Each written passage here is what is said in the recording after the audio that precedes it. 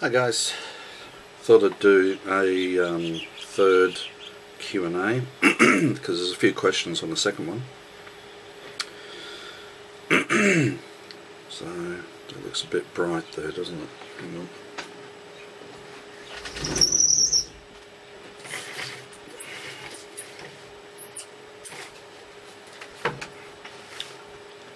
How's that? That's a bit better. And the blind's going to fly everywhere because of the wind.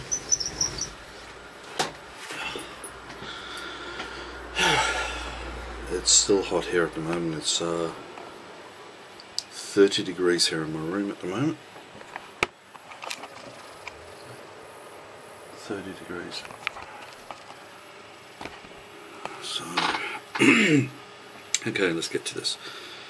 Q&A 2, which were the answers to Q&A 1. A few people left a few more questions, so I'll get stuck into them. Songline art. Cheers mate, that barrel knife looks like a Mora. I like it. When was it made? Old or new? Thanks. The barrel knife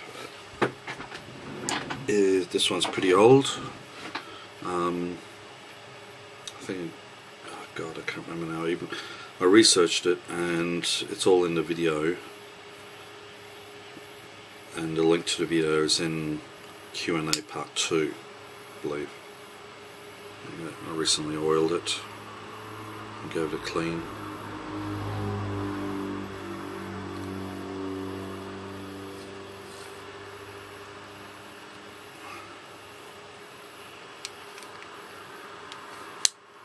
So yeah, if you want to see the video which goes into more detail of this, go to my Q&A part 2, and I believe the link is in the description.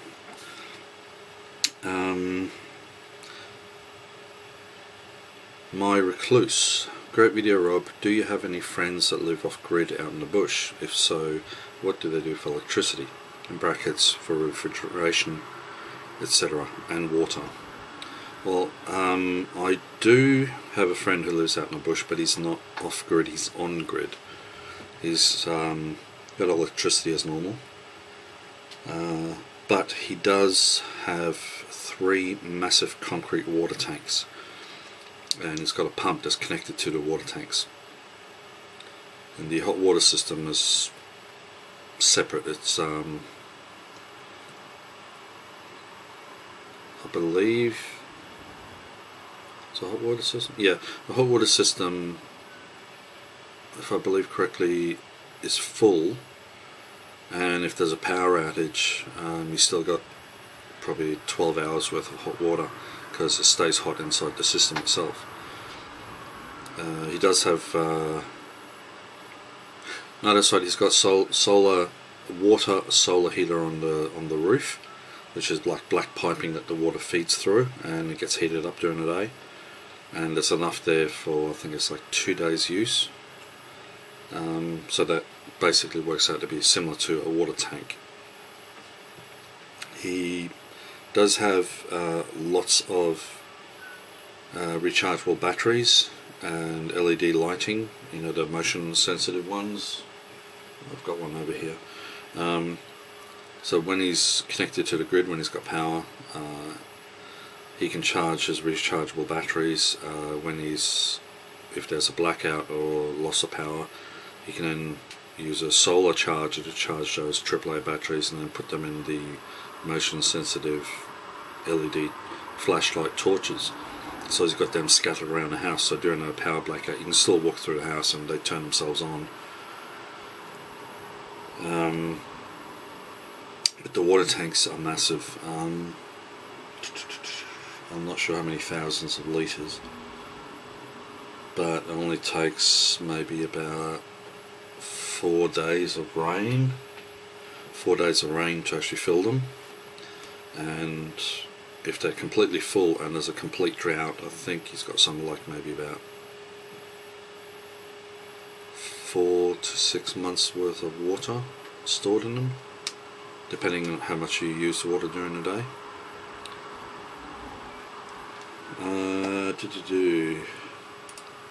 Okay, Mr. Aussie Adventurer, great video. I've got a question. 1. I know you can predict the future, or can you, brackets, but can we expect any more knife making videos this year? Yes. How cold is it down there in June, July? Not very, but for you, because you're from Cairns, you'll probably freeze your ass off. He's asking about the temperature because in June, July we're having another YouTube camping meetup at Peachtrees.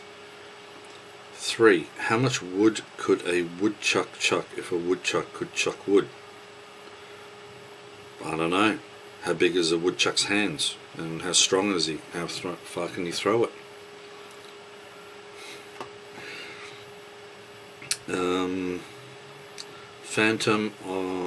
Phantom with a 7, Phantom of Oz. Thanks brother, I'll look into the clubs up here. I live in Caboolture and only knew about Pistol Club next to the showgrounds. Looks like I'll need more research. Need to do more research, thanks again. And yeah, Phantom of Oz, I added a link which you've probably seen by now. Jezza Outdoors. That knife is awesome. Yes it is. LB Custom Knives. Lee, that pinky bit had me spit my tea laughing. I have no idea what you're talking about with regards to pinky bit. I went back and had a look at the video, but I don't know what you're talking about. Seriously, I'm not kidding. Got the window closed because I've got construction work going on across the road. I've gone through it. Pinky bit.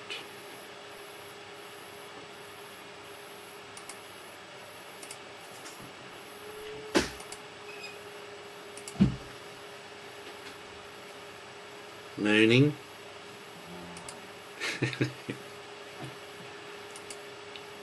Flatmate just woke up.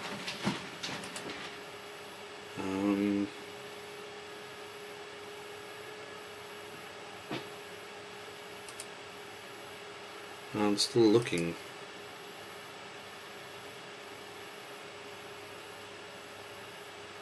Pinky.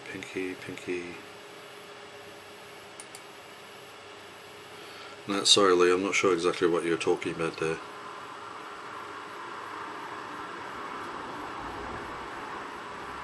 So, oh wait, hang on.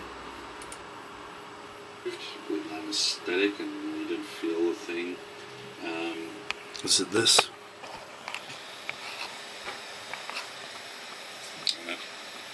Pinky, got 2 of them, and right. You can actually get by without your pinkies, your little finger. Pinky, little finger, okay, I get you.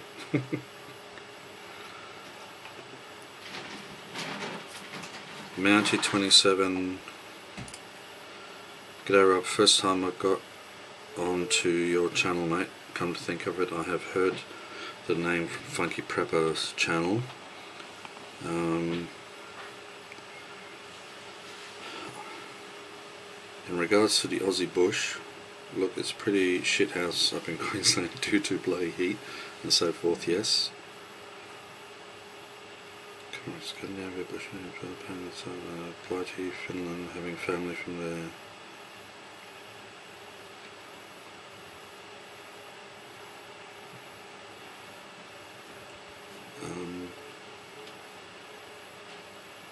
I'm just reading the comment because I wasn't sure if it's private or personal, if there's even a question in there, but then I realised it's actually in the comment section so anybody can read it. So Mountie 27,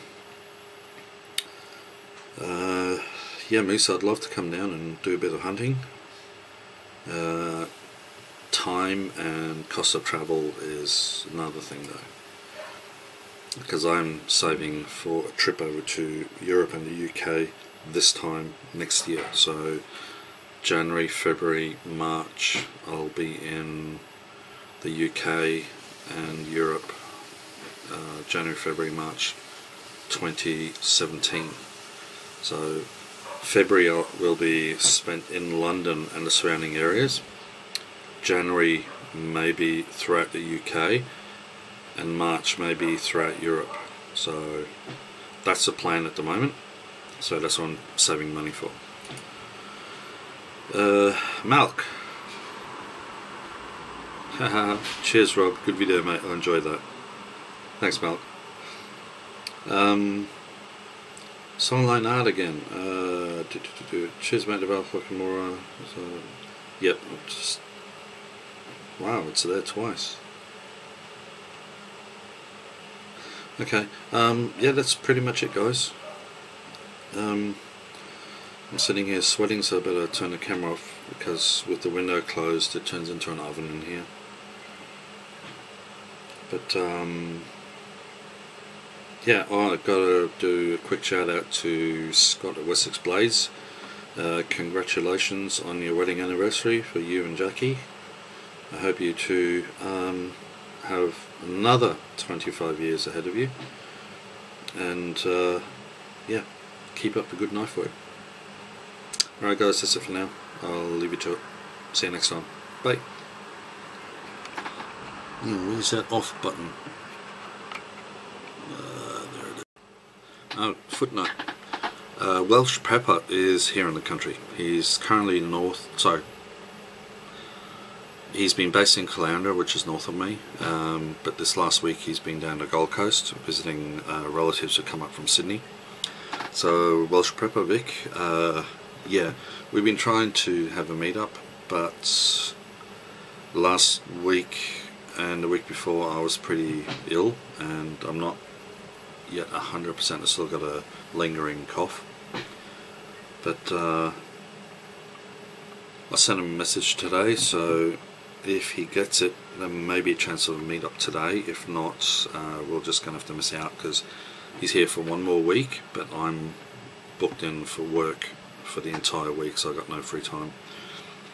So yeah, Welsh Prepper is in Australia, and if I don't meet up with him here, I'll definitely meet up with him next year this time when I'm in the UK. Alright Vic, hope you see this message, and hope I meet up with you soon. See you mate.